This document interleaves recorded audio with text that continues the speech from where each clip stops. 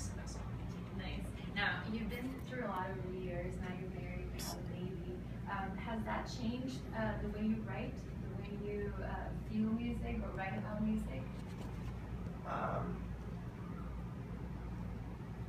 There's obviously one thing that I like about doing solo stuff when I'm still doing Backstreet Boys, but on the side when I do the solo stuff, is that I have the control to write on that music, to contribute life stories, and that is something special for me, and also for the fans, because they've been fans with us for almost 24 years.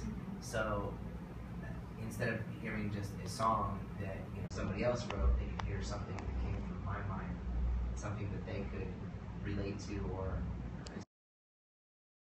they care about so much, or someone. And things that I do is I pull from my life experiences and I put it into my music. And that's just, some of the stories are a little bit extreme and made up, but some of them are real. Now, how does it make you feel that people have actually grown with it? They started being Backstreet Boys fans, and now they're still your fans. Aside from being a Backstreet Boys fan, they're still your fans.